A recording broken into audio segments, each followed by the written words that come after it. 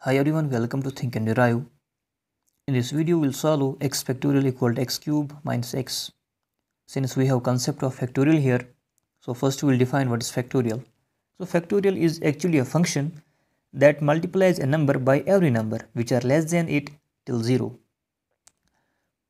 If we take example of 6 factorial, so factorial of 6 is a representation of multiplication of 6 into 5 into 4 into 3 into 2 into 1. Similarly, 5 factorial is 5 into 4 into 3 into 2 into 1. And note that it's not necessary to drag multiplication till 1. We can also write this 5 factorial as 5 into 4 factorial. That is, we can stop at any number, but we have show this symbol at last of the number. So let's come to our question. This x factorial can be written as x into x minus 1 into x minus 2 equal to x cube minus x. Let's take common x here.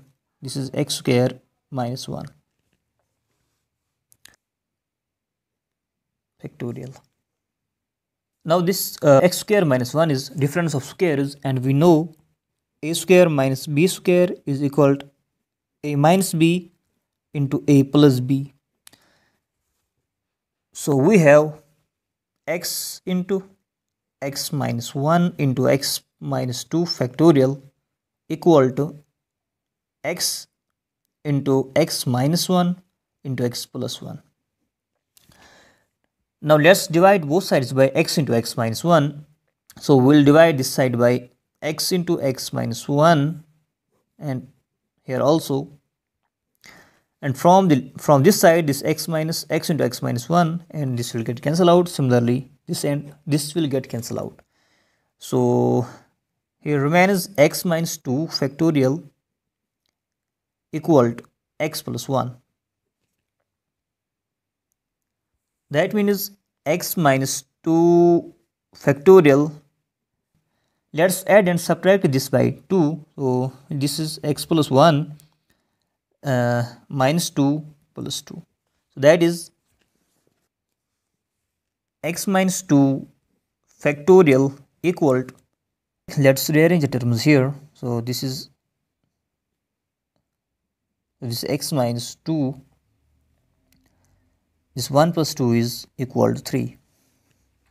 Now we'll put this x minus 2 equal to y. So let y equal to x minus 2. So this will become y factorial equal to y plus 3. So we have simplified this problem.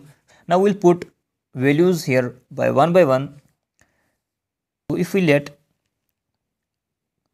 y equal to 1, so this side will become 1 factorial, that is 1, and this side will become 1 plus 3, that is 4. So this is not correct. If we put y equal to 2, so this side will become 2 factorial, that is 2 into 1, that is 2, equal to, this will become 2 plus 3, that is 5, which is again false. And if we put y equal to 3, so this will become 3 factorial, that is 3 into 2 into 1, that is 6, and this y plus 3 plus 3 will also be equal to 6. So y equal to 3 is correct answer. Now we will substitute value of y, that is x minus 2. So that means 3 is equal to x minus 2. That means x is equal to 3 plus 2. So x is equal to 5. This is the value of x. Now we'll verify this. We'll put this value in given equation. So this equation will become 5 factorial equal to 5 cube minus 5. So 5 factorial is 5 into 4 into 3 into 2 into 1.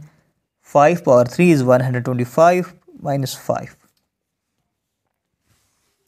That is, now value of this expression is 120, and 125 minus 5 is 120.